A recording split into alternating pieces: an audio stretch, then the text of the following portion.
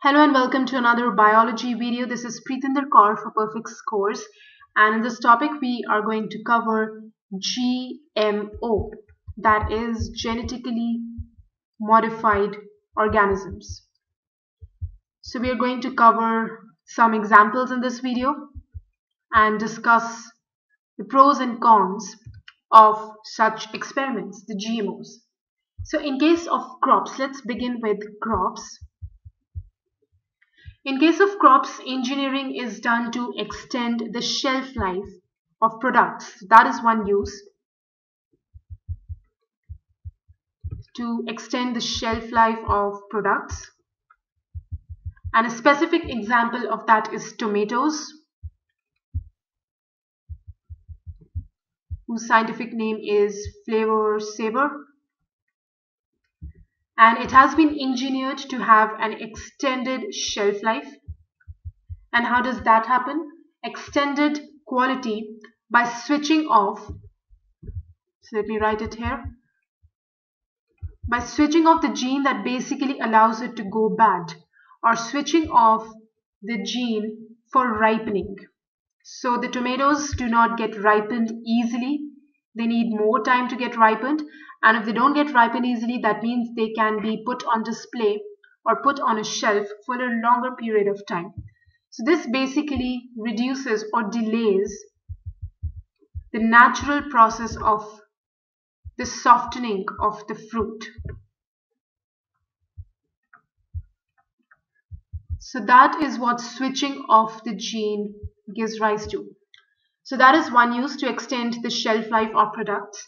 The second is to engineer crops to provide protection from pests. And we are going to do a specific example of that, which is going to be the maize crop, specifically BT corn, that means biotechnologically produced corn. And this has been engineered to become toxic to the corn borer, which is the name of a pest. And how it has become toxic to this pest? By using the gene, the toxic gene, from a bacteria known as Bacillus thuringiensis. That is what gives rise to the B and the T in the corn. Bacillus thuringiensis, the bacteria whose plasmid is used and whose gene is used and inserted into a maize plant. In fact, a maize cell. So maize becomes toxic to the corn borer. So these are two examples of crops. Let's also do two examples of animals.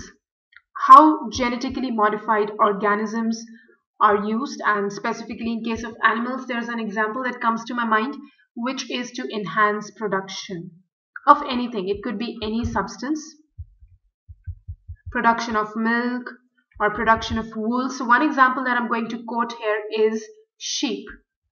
So sheep produce more wool when they're engineered with the gene for a particular enzyme, and that enzyme is responsible for production of cysteine.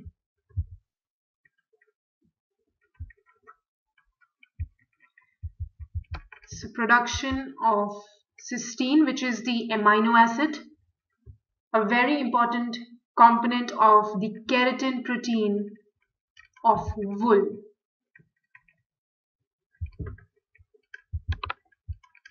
So what happens is, wool is made up of a particular protein called keratin, and one of its component amino acids is cysteine, which is a really important part of keratin.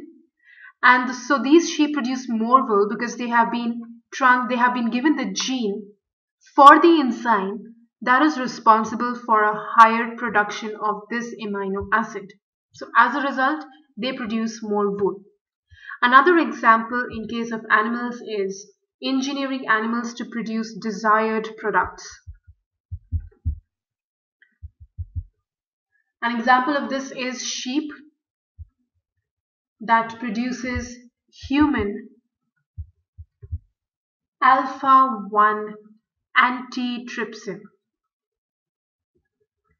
So this is an example that is given in most of the textbooks also, the human alpha 1 antitrypsin. So this basically is a medicine, and this is used to treat people who are suffering from hereditary emphysema.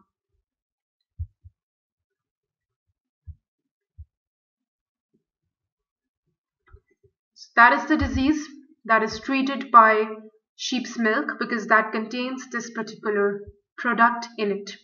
So these are two uses of genetically modified organisms, specifically animals. But you need to discuss what are the benefits, what are the drawbacks of using GMOs. So the benefits of using these GMOs are that first of all, it helps to introduce a characteristic or introduce a new feature that was not part within that gene pool. That was not a part of the original gene pool. And since we are adding that new characteristic, it must be something positive that we are adding. That means something that the selective breeding could not have given. The second benefit is it results in increased productivity.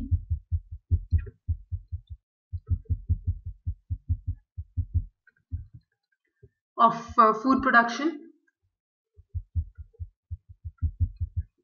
So that means we need less land to give a comparable produce. The third important benefit is you need less use of chemicals, less use of chemical pesticides.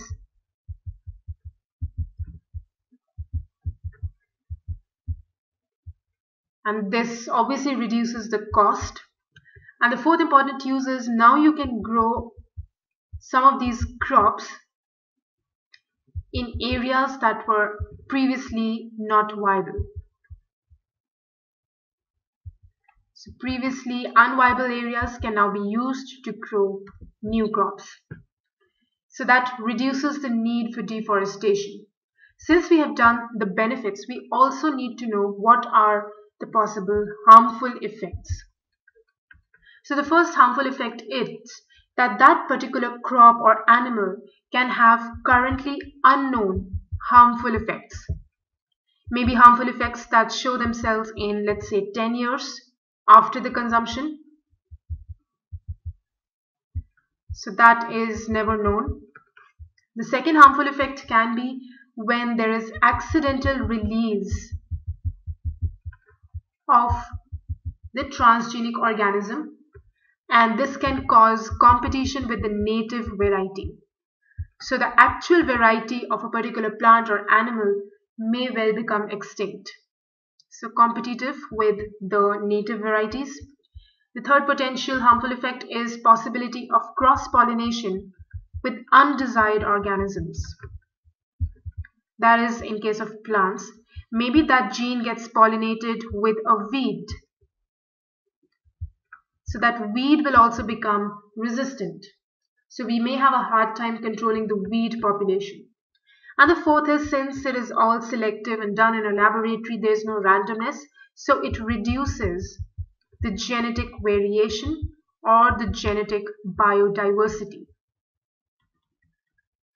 For example, corn borer may have played an important part in the ecosystem of an area, but because the maize plants were made toxic to the corn borer, maybe there will be an effect on the ecosystem of that area. So it reduces the genetic biodiversity. So that is all that you need to know for genetically modified organisms. So just go over the processes once again, and I'm sure it's going to be easy to understand. So thank you so much for watching this video.